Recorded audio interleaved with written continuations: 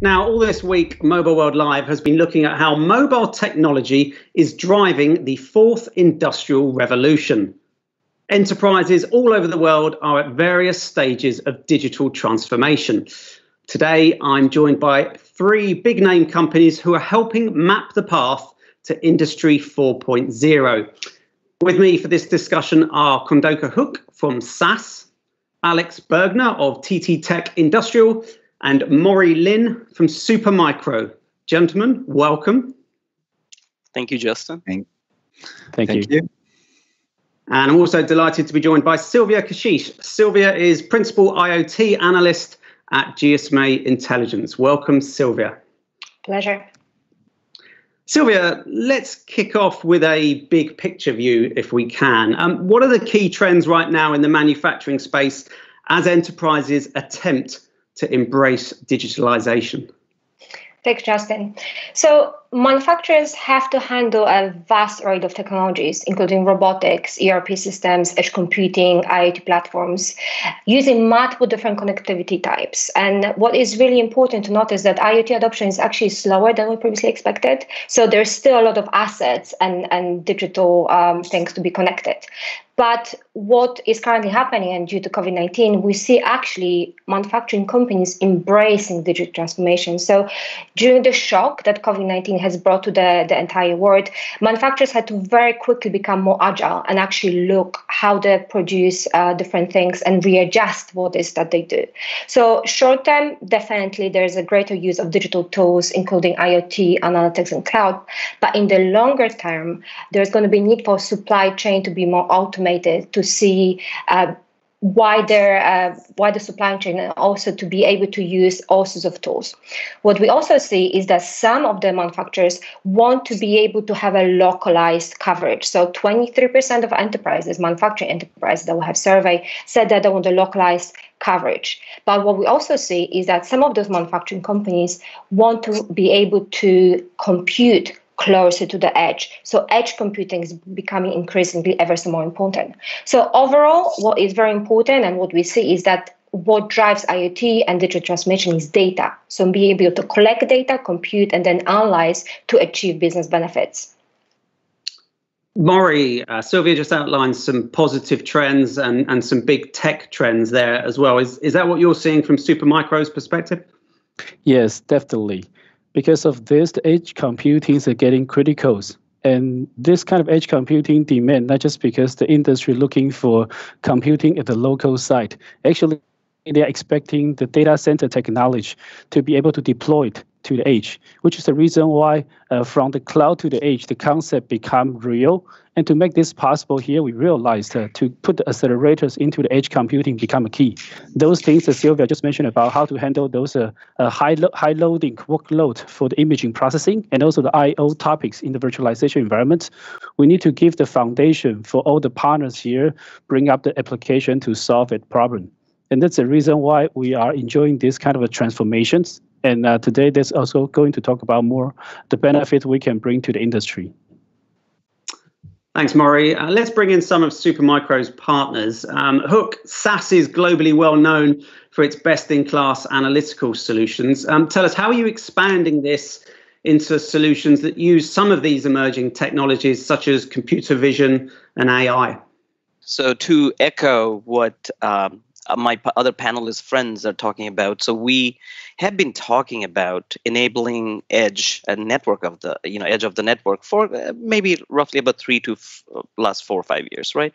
However, now unfortunately due to COVID-19, that discussion has accelerated. So at SAS, we have been focusing on and executing with customers for over the last 3 decades in various disciplines of AI. What is different now that how to not only have a focused execution with our customers and partners to look at not only training the AI models, but how to actually deploy, train models at the edge of the network.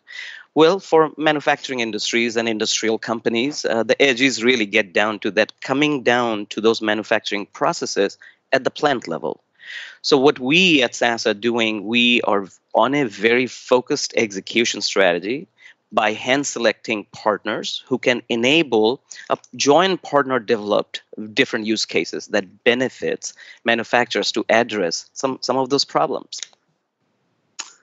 Huq, what are some of the concerns that customers are seeing and facing when they're migrating from legacy solutions to more intelligent AI-driven systems at the edge? So Justin, with every new technology, right, turnover, when you look at transformational strategies, there are typical challenges, right? There are challenges around fragmentation, just the nature of the legacy environments that manufacturers have had over the last 3-4 decades. So that's one aspect that we have to keep in mind. Second aspect that I see, the speed of adoption could be a little slow, but we're under pressure for our customers to solve some of these problems much faster. So we see both sides of the coins, where there are winners and those manufacturers have adopted by realizing business outcomes that they would need to be immediately on that transformation journey, whereas there are other manufacturers who are still learning by looking at their peers. And the third really is when we partners come together, try to address, let's take an example, visual inspection, right? One of the critical enablement capabilities that uses computer vision with AI models. Sometimes we see that when our customers are engaging with us, that we're talking about 1-2 plans, right? Let's test it out. Let's see if it works, right? And let's see if it addresses Industry 4.0 aligned sub-millisecond responses, right? So the third area that we're seeing that we have to keep in mind that our customers are also sometimes large in scale. So scalability is also another area that we have to keep in mind. Alex, TTTech, of course, is a company. It's got deep understanding of digital transformation in key verticals, particularly manufacturing. Tell us, what is TTTech doing to enable enterprises to deliver value to your customers? Well, I think we fit nicely into the space between Supermicro, the hardware, and companies like SAS providing applications. We provide a managed edge infrastructure, which is specifically targeted for industrial workflows. It focuses on the specific needs of the usage on the shop floor, on real time. That's also where the name TTTech comes from. 20 years ago, we started as time-triggered technologies, and we kept that focus since then. And so we decided to combine our strength of real-time networking and real-time communication with industrial IoT settings, and do that by providing NERV as an edge infrastructure. For that, we're example partnering with Intel to support high-speed virtualization technologies, and all that, our technology helps customers in the transition from the current automation pyramids to software-defined industrial systems. And in the current automation pyramid, you're probably well aware of that. The physical structures of automation systems and the software structures are very much tied together currently, like it used to be in classical IT years ago. And the advent of new technologies like low latency networking, TSN, time-sensitive networking, safe virtualization, high-speed virtualization enables a transformation to a different set of automation, to a different structure of automation, where you have intelligent IOs at the bottom, transferring data through a secure and low latency network to a localized edge computing system. And basically, we in NERV provide software for that edge computing system. And we also, in our deterministic IP department, provide TSN networking capabilities. And I think that's quite important that we see the differences from the needs of virtualization and edge computing in production. Availability is different than high availability in classical IT systems, and all that makes it a very specific task to introduce edge computing in manufacturing. Talking to you all today, I mean, it seems it's not enough just to have great hardware or software on its own. Really a successful move to Industry 4.0, it does require an ecosystem of partners. So tell us, what's the secret to bringing all this together? Mory, maybe from Supermicro's perspective, you can take that one first. Thank you. I think we are in the leading position for the edge computing. And in the situation here, we also realize the vertical market domain know-how is the entering point. Because delivered edge computing, we are able to do it very well. And we realized that when the partners start to talk about how they integrate their solutions to solve the smart manufacturing, the Industry 4.0, there are lots of knowledge, not just about computings. And edge computing is one of the foundation there, but there are lots of know-how need to handle, such as TTTech need to handle the I/O topic for the timing sensitivities, and also from SaaS perspective, the analytic engines, how to handle the big data to provide the predictive suggestions. Those things that we cannot do it, but with the partners, it's become possible. So that's why we three here are very exciting to join these sessions to share our vision on these topics. Thanks. Thanks, Mory. And Huq from SAS, I mean, what lessons have you learned from these partnerships so far? That we have to work with the right partner to solve a customer's problem. And so to that effect, if you look at this topic that we are discussing today, it's also somewhat brand new when you look at how to deploy private 5Gs in a localized network, right, within the confinement of large four walls, right, on-premise manufacturing plants.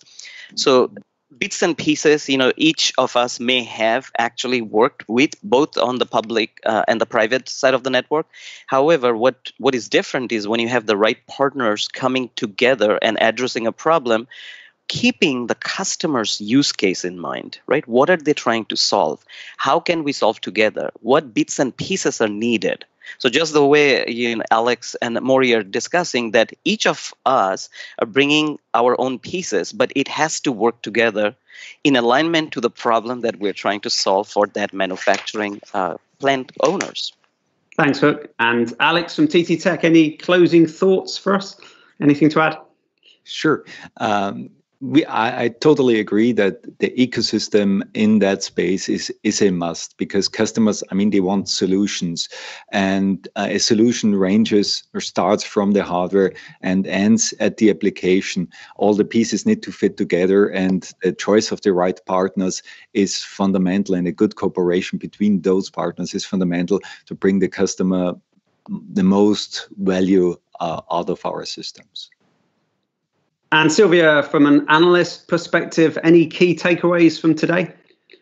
Absolutely, I absolutely agree with everything that was said so far. And when we think about enterprises, what enterprises want and the way they think in terms of outcomes. So they want to get the outcome that they need in the easy and simple way. And what our research actually shows is that 28% of enterprises prefer to get the IT solutions from one provider, custom-made solutions. So it's being able to package that together via ecosystem partners, because as we said, as we agreed, nobody can do it alone, is super, super important to be able, again, deliver the value that enterprises need. So thank you so much. That was great.